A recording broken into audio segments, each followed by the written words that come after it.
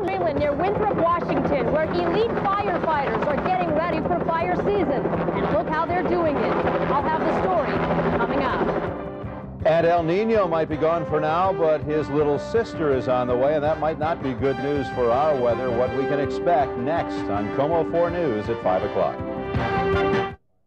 There's a new commitment to you from KOMO 4 News by combining the best technology and the best people. We call it the Air 4 Response Team, a helicopter that can carry more people faster than any in Western Washington, an expert pilot and crew who respond with the closest possible pictures. It's more than just a machine. It's a commitment to bring you more local news. The Air 4 Response Team from KOMO 4 News, first for local news. First for local news, KOMO 4 News at 5 o'clock. Good evening. A manhunt is underway right now for a rape suspect in Pierce County. He was accidentally released from the county jail about an hour and a half ago. KOMO's Molly Shin is first on the story. She joins us live from the Pierce County Jail with the latest. Molly? Sabrina, this was a terrible mistake today made with a man who is now considered a dangerous fugitive. We'll show you his picture right away because it is urgent that police and sheriff's deputies in this area find this man as soon as we can. We should have his photo for you. It's there on the screen. His name is Clinton Troy Garrison. He was arraigned today on 9 counts of first-degree rape, 3 counts of first-degree burglary, and 3 counts of third-degree theft. His bail was set at $1 million, in part because he has a history of not returning to work release. But when corrections officers took him from the courtroom to the jail this afternoon, Garrison took advantage of a paperwork snafu. There was a release set of paperwork and then an arraignment set of paperwork. What happened was the release set of paperwork got processed before the arraignment set of paperwork, and unfortunately he was released.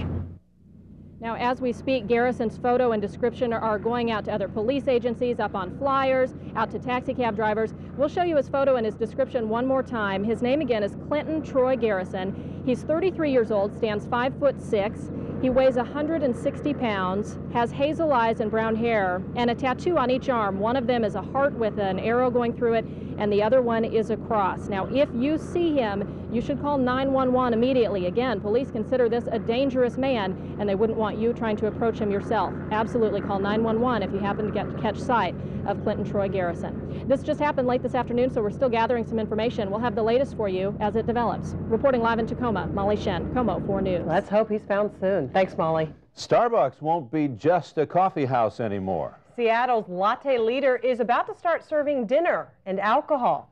KOMO's Ken Schramm reports the idea of asking for a different kind of double shot has some folks all riled up. How about an evening coffee laced with a little brandy? How about a fluffy egg white omelet breakfast along with a glass of champagne? How about something called Cafe Starbucks?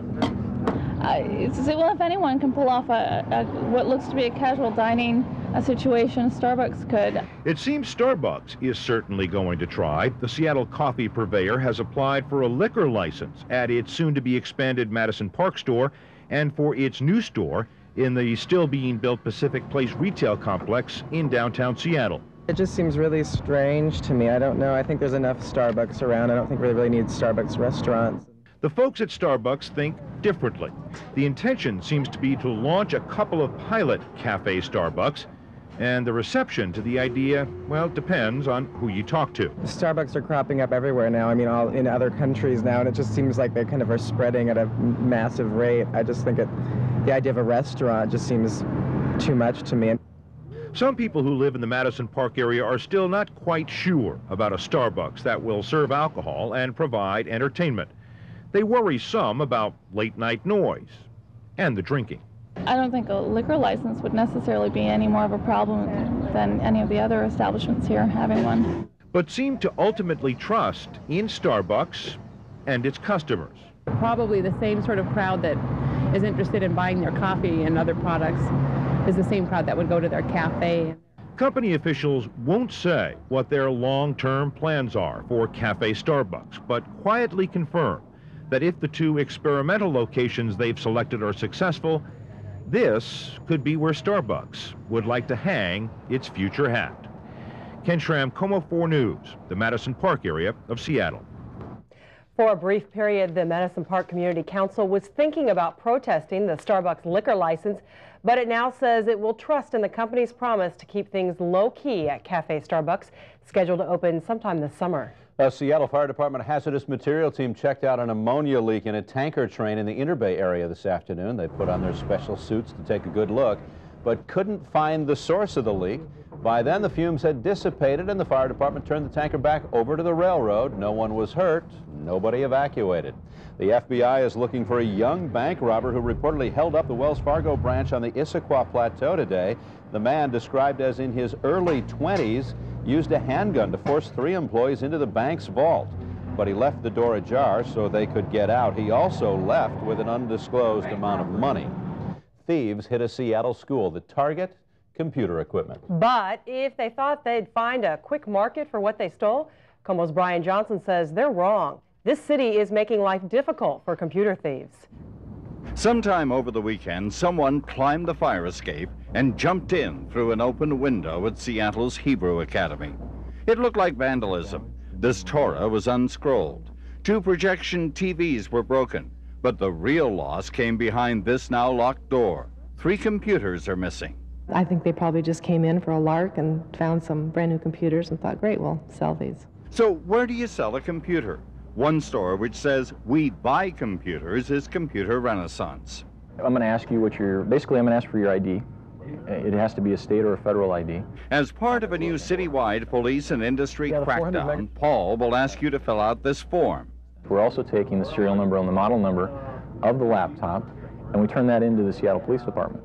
And remember, he's got a picture of your ID matched to the serial number. Another twist, police are sending lists of active burglars to computer shops. And the blotter gives us information as sex, date of birth, their actual name, and then any aliases that they actually use or have. Despite the crackdown, computer theft continues. In laptop theft, we'll see 1 or 2 laptops taken every week somewhere in downtown Seattle. Many of the stolen laptops wind up somewhere outside Seattle, sold where police are not quite so attentive. But technology may soon catch up with these thieves. If your notebook computer is stolen and you had a certain software program on it, you're not out of luck. This new software program, well, as soon as the thief signs on to the internet, it screams out to a monitor somewhere, "I'm stolen, and here's where I am."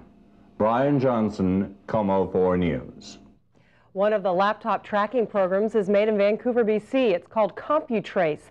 The company says several stolen computers have been successfully reunited with their owners. We've already been shocked by some of the dropout rates in our schools, but we're about to get an even bigger shock when school districts start reporting dramatically higher student dropout rates. KOMO's Margot Myers tells us why the problem is worse than we thought it was. 19-year-old Kaylee Alden dropped out of school 3 different times, the last time during his junior year at Bothel's Inglemoor High. I planned on making music, you know, and I could have stayed in school for music, but I really didn't find a program and chose to do it myself. Kaylee is just one dropout, and now the number of students like him that districts report are about to change in a big way. State lawmakers are demanding a new way of counting students. The Bellevue School District has been counting students over 4 years, from the time they're freshmen until they either graduate or quit. Most other school districts count year to year, which means a lower dropout rate. Now the state says everyone needs to keep track the 4-year way of counting. And Bellevue's district spokeswoman says it's about time. We're glad everybody else is going to be doing the same thing. In the past, Bellevue's dropout rates have been higher than other districts. In 1997, it stood at 17%. Seattle reported a rate of just over 12% that same year. But tally it the new way, Seattle's dropout rate more than doubles, more than 28%. It's another method of tabulation. We're happy to do it. Seattle schools say even so, the dropout rate is at its lowest since 1982. There are now alternative schools, summer sessions, and more encouragement for academic achievement. The district says the bottom line is not the numbers. What matters is getting the most kids to graduate on time as possible, so we're more than happy to be accommodating to the state. No matter how they count it, the key for districts is to get to kids like Kaylee before they become a dropout statistic. In King County, Margot Myers, KOMO 4 News. The new dropout rates are expected to be out in December. Arson investigators now say incendiary devices apparently sparked the fires that damaged 2 federal buildings in Olympia. The buildings housing animal research offices were torched early yesterday morning. No one was hurt, and there weren't any animals in the buildings. Investigators say if the arson was politically motivated, suspects could be charged with domestic terrorism. No arrests have been made. Authorities are releasing the identity of the teenager shot at a party over the weekend. 15-year-old Justin Womack died last night at Harborview Medical Center. Investigators say teens were reportedly playing with a gun at a party in this house. A 16-year-old boy was arrested. Now prosecutors will decide if he should be charged. 2 lanes of I-5 were blocked by this rollover accident near Shoreline today. Lots of cars were involved. 1 person was hurt. His injuries are not life-threatening. Local hospitals want your blood. It's no laughing matter. There's a serious shortage of blood at Puget Sound area hospitals. Unless more volunteers step forward to donate, some elective surgeries might be canceled. One of the reasons for the shortage is new life-saving medical treatments that require lots of units of blood. The jury in the Wenatchee sex ring case should resume deliberations tomorrow. They got the day off today when a juror called in sick. So far, they have spent 6 hours deliberating. They're deciding if the city of Wenatchee and the police department falsely accused Pastor Robbie Robertson, his wife, and many others of molesting Wenatchee girls 4 years ago. Robertson wants between $30 and $60 million in damages. One of Seattle's top tourist attractions might get hit with another one-day strike. Produce farmers might stay home tomorrow rather than display their goods at the Pike Place Market. It follows a one-day strike yesterday. Farmers and especially craftspeople at the market are upset over a proposal to give growers preferential treatment. There's fear the idea would pit everyone at the market against each other, which could end up with stall operators walking out for longer than one day. I don't know if they could shut it down, but I think they could put a big dent in it. Because the market is the heart of Seattle, isn't it? Isn't it? And people come here for the market. Yesterday, several stalls were vacant as a protest against the proposed change, which goes up for a final vote tomorrow afternoon. Fish and wildlife officers make the kind of bust you'll only see here in the Northwest. I'm Joe Furia in Belfair, and this is a gooey duck. Some people will look at this and say, that looks good. Other people will look at this and say, I bet that's worth a lot of money, and they'd be right. In fact, gooey ducks are worth so much money that poaching is becoming a major problem in western Washington. What you're looking at here is about 300 pounds in gooey ducks taken in an early morning bust this morning on Hood Canal. Do you know how much money that these poachers can bring in illegally harvesting gooey ducks? It can be thousands of dollars in just an hour or two's work. So it's becoming kind of a cat and mouse game between the poachers and the Department of Fish and Wildlife. Those are the people trying to cut down on all of the poaching that's going on right now. It's a story that we are currently working on, and we will have a complete report tonight at 6:30. El Nino warmed up our winter, but next year could be very different. Another major weather system is on the way that just might change the way you look at temperatures changes.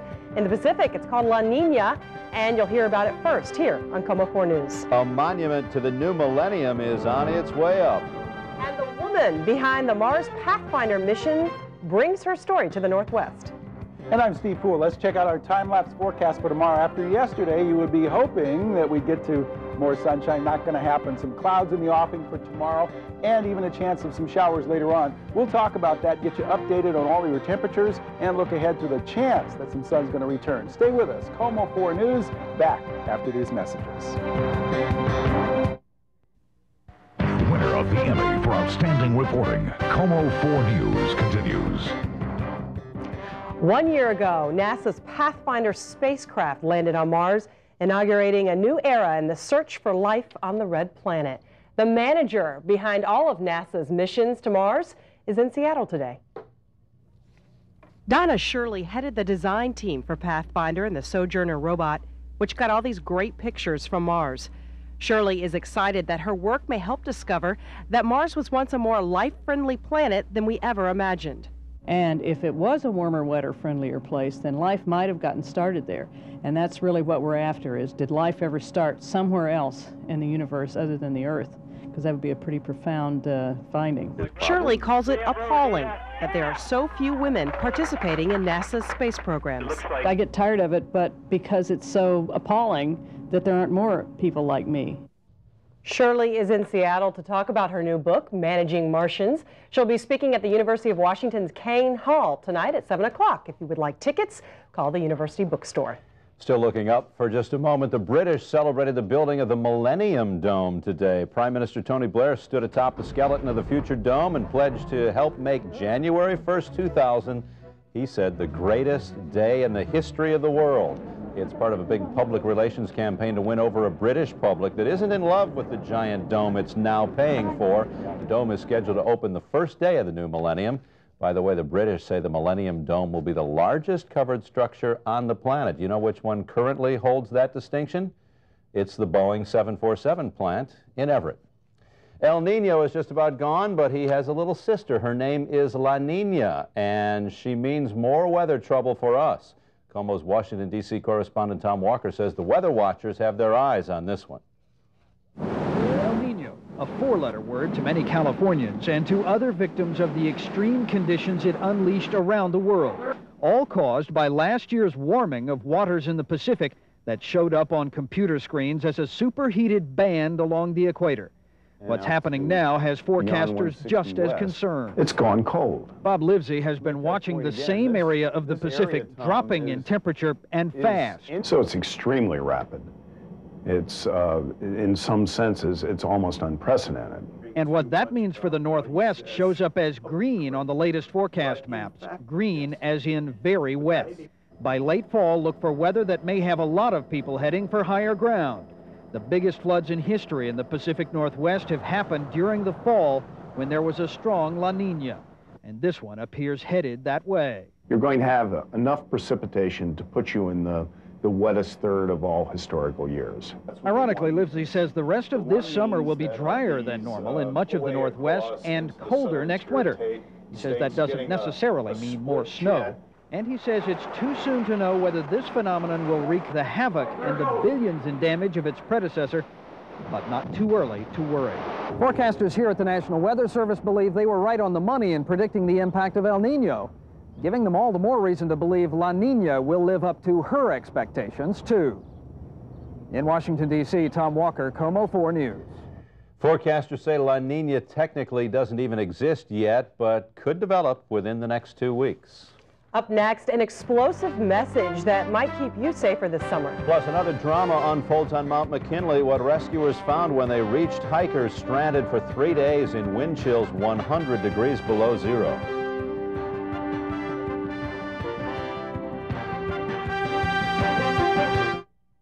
KOMO 4 News continues. Well, it's that time of year again with the 4th of July less than 2 weeks away. Just some things to keep in mind if you're planning on buying some fireworks. First of all, make sure they're legal. How do you know? Legal fireworks are the kind that stay on the ground and don't explode. Here are some safety guidelines you can follow here. Light one firework at a time and then move away quickly. Have a hose or a bucket of water handy for emergencies, and always have an adult present when using fireworks. What is legal, what is not? The way I look at it is if you can buy it in your city, that's what you can use in the city that you live in. If you go to other states, other places, and you buy it, it may not be legal in your city. Seattle and Tacoma have bans on fireworks even on the 4th of July. So you want to check with your local fire station to see if there are any restrictions where you live. And of course, maybe the best thing to do is to check out our show on July 4th. That's going to be a lot of fun. 4th of July, boy, time does fly by. I know. Yeah, it's a Saturday night this year, and I think we're on from 10 to 11 o'clock. 10 to 11. All the great fireworks. Yeah, and those stuff, see, those can go up and those can explode. They're very nice. And a special surprise treat this year. Yeah, we've got a couple of interesting things on tap, so make sure you tune in. All right, let's check on our forecast here, and we'll begin by taking a look at some of our live weather cameras around the area. Down in Tacoma, this is the view that they have of Mount Rainier at this time. Just beautiful, 68 degrees. We started off with the clouds, as you know, but things cleared away and we got some sunshine for you. Let's journey up north just a little bit to Juanita. That's in the Kirkland area, as you know, real pretty there, and lots of green trees, but a little bit of sunshine too. 69 degrees in Juanita, Kirkland. All right, let's get to our official stats out at SeaTac. We have partly sunny skies right now. It's 68 degrees with a west wind at 10, 2995. The barometer's holding steady. Our humidity's at 61%. And there's your high today, 69 degrees. So, I know it wasn't like yesterday, but that's acceptable. We're pretty close to our normal of 71. The record 92 degrees set, interestingly, in 1992. All right, where to from here? Doppler radar shows us there are already a couple of showers showing up. They're real small, some right here, just coming off the Olympics over to the Kitsap Peninsula of that as we head through the summer, because it will become very clear whether or not that's going to occur. And if it does, generally what it means for us is the opposite of El Nino in the winter, and that means wetter and colder. Oh boy. Okay, we'll keep track of that for you. We've been warned. Yeah, thanks, Steve. A mountain climbing rescue has a happy ending in Alaska. A National Park spokeswoman says everyone who was in trouble is now off Mount McKinley. 2 British climbers were rescued today after being stranded for more than 3 days in bitter cold with no food. We had heard they were in bad shape on Mount McKinley, but now an Anchorage hospital says they are in good condition. The Mighty Bow will sail no more. See the historic battleships welcome into Pearl Harbor when KOMO 4 News continues. Plus, a local man says slanderous email unfairly linked him with the Oklahoma City bombing, and America Online was to blame. We'll tell you if the Supreme Court agreed. And are geese causing the bacterial problems at area beaches? If so, they could have a problem of their own. I'm Kim Reamland. I'll have that story next on KOMO 4 News. You're watching KOMO 4 News at 5 o'clock. 3 King County beaches are still closed to swimming as investigators try to find out why harmful bacteria levels are so high. KOMO's Kim Reamland is at Juanita Beach. Boy, Kim, the timing sure seems bad. It really is a shame with all of the nice weather we've been having that people can't come out and enjoy the water, but the beaches aren't exactly empty. In fact, all day we've been seeing all kinds of groups of geese and ducks and all kinds of waterfowl, and scientists along with beachgoers wonder if maybe this is the very problem. And it gets worse as you get farther down towards the shore. The last time Monique McCann and her son came to Maidenbower Beach, she couldn't find a place to lay their beach towels. There's fecal material all throughout the park. It was all over throughout the beach area. Little children were dropping their toys in the sand area, and we're picking them up and putting them in their mouths. The problem isn't new, but it seems to be getting worse. Many of the geese don't migrate anymore. They stay, they eat, and then, you know, and that's the problem. It's not like people haven't tried to get rid of the geese. In Kirkland, trained dogs shoo them away. Some grass is sprayed with a chemical that makes it taste bad to geese. We've tried a number of control methods over the years. We first relocated the geese to eastern Washington. Then we've moved in the last few years to egg addling, and that has enabled us to roughly stabilize the population. But there's some feeling, given the conflicts that are still going on, and maybe this water problem, is that there's already too many. A while back, there was a proposal to reduce the population by killing some of the geese. It was controversial when the droppings were seen as just a smelly inconvenience. This is becoming a health hazard. If tests show that the geese are a health hazard, it may be hazardous to their health.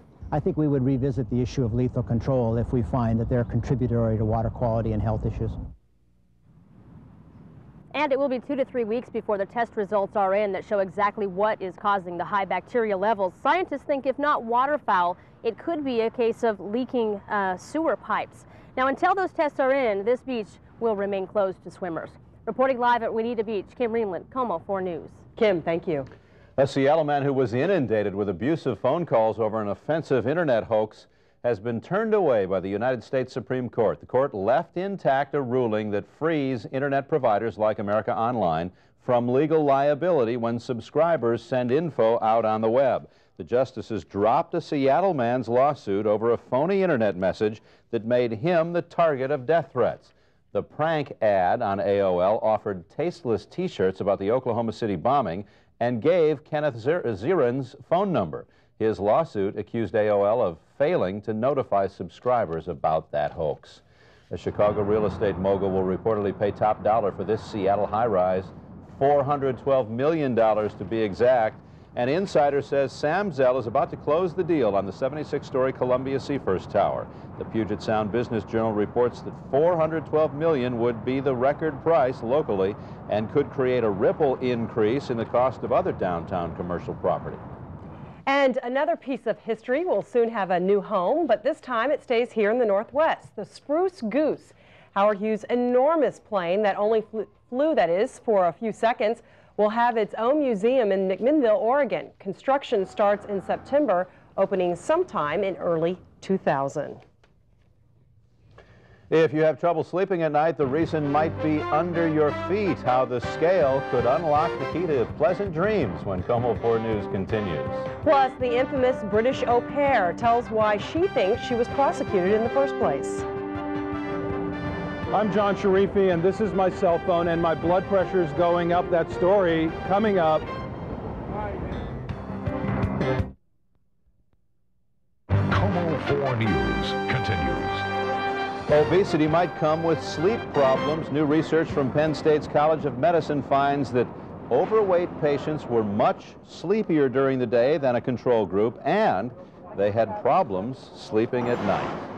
Well, here we go again, another study. This one about the harmful effects of cell phones. But before you hang up, KOMO's John Sharifi says you need to know one thing. You see this guy? You see this guy? You see this woman? And this woman? And this guy? Well, if they see this story, and they really should, they will see that doing this and this and this will make you smarter. No, that's the wrong study. Actually, this study is about blood pressure. What about it? Using cell phones increases your blood pressure. It's the electromagnetic field from the phone. Hello? It can increase your blood pressure. Yeah? To a dangerous level. Yeah? For those people who already have high blood pressure. Yeah? Huh, that's interesting. Then that means that my mom's gonna have a heart attack. She talks on that phone a lot. But before you freak out, which is what these kinds of studies tend to do, you should know how many people they used in the cell phone blood pressure study. Like 100,000. Oh, God, I don't know. 10,000. No. No. Higher? 10 million. They went all across the country. 10 people. I don't think that's valid. I don't think that's enough. A phone, some tape, and voila. Each volunteer had the phone strapped to their head so researchers could monitor blood pressure levels. Hey, hon, what's for dinner tonight? No wonder they only got 10 people. No wonder their blood pressure went up. Oh, just doing a story. In Seattle, John Sharifi, KOMO 4 News. I think she told him not to come home for dinner tonight. The results of that blood pressure study were published in the medical journal called Lancet. An international incident over sewer repairs. It's happening in Belarus. Ambassadors locked out of their homes, packed up, and left the former Soviet state. Government officials say they want to fix the sewers in the homes of the American, French, British, and Italian ambassadors. The ambassadors say that's garbage. No word when or if the ambassadors will be invited back to Belarus. I think 279 days is a long time for an innocent person to serve. Despite her conviction by a Massachusetts court, British au pair Louise Woodward continues to say she's innocent, and she's gone on British TV to do it. Woodward was convicted of manslaughter in connection with the death of this baby in her care. Now she's getting panned in England for how she looks in a BBC interview. Some Brits say she's trying to get sympathy by dressing like the late Princess Diana. Paul McCartney has planned a final farewell for his wife Linda. You see them here in Seattle in 1994. The service is about to get underway in New York. That's where she was from. Linda McCartney died in April from breast cancer. The battleship Missouri arrives at its new home, Pearl Harbor, Hawaii, to the delight of people there. The Mighty Mo will take its place on Battleship Row with the USS Arizona. The two ships represent the